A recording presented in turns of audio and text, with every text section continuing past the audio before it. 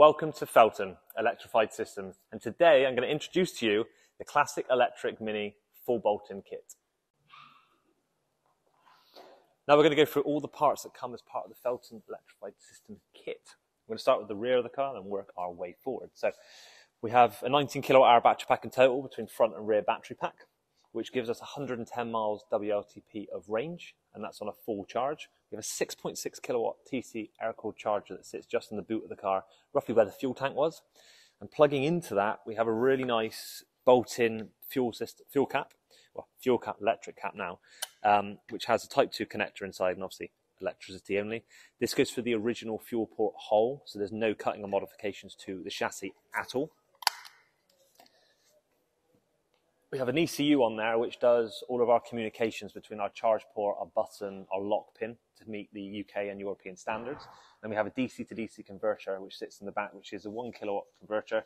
This keeps the 12 volt battery topped up, a bit like an alternator would on the original car. Moving on from there, we have our under tray. This helps get the car slick on the bottom as possible, picks up on the front and rear subframe mounts and where the seat bolts go through, so there's no holes added to the chassis at all. Everything is bolt-in. This contains our HV lines, also our low voltage connectors, which then tie up into the cabin of the car. So we have a really nice gear selector that goes in the place of the original, which does drive, neutral, and you lift up and go into reverse. That simply just plugs into there.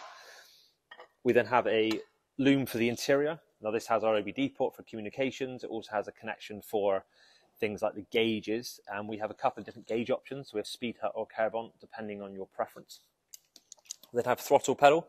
So this is an upgrade to the original. It's an OEM Hella off-the-shelf throttle pedal, but it gives a really good feel when driving instead of the little tiny mini throttle feel. We'll also slightly change the angle to make it as comfortable to drive as possible.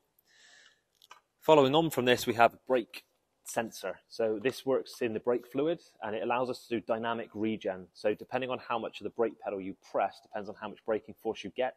So if you're in a car that didn't have servo assisted brakes, having one of these in the regen on the motor means you get pretty much the same feel as if you had a servo assisted mini.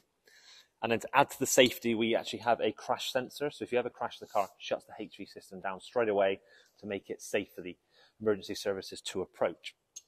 Now we're going to move on to the front of the car, and we'll come back to the heating system afterwards, because this is the best bit. This is the beautiful bit that makes the conversion of this car just over a day for a full conversion.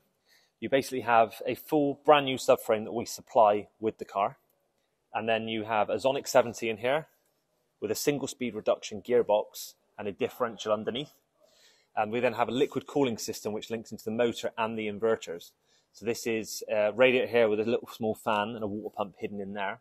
Links up through top up here. Then we have the Zonic 70 inverter on the top of here. There are 3 phases that link down into the motor, and our positive and negative from the DC supply from the side of the battery.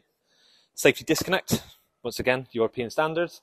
And then we have a HV connections hidden up under here and a low voltage connector, which ties into the battery management system and all the HV supplies we need for things like the charger, DC to DC, etc. And hidden into there on this model, we actually have a brake booster system.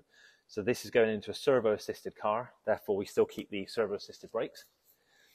On top of that, we have thought about heating for these cars. So we have a remade mini heater box just here. But we also have a new version coming out with some of the kits, which will be a brand new heater box system without a retrofitted PTC. Now, if you're interested in this kit and you want to get your hands on one, we supply business to business only currently. So please drop an email to sales@fellten.com and we'll be able to distribute these globally very soon.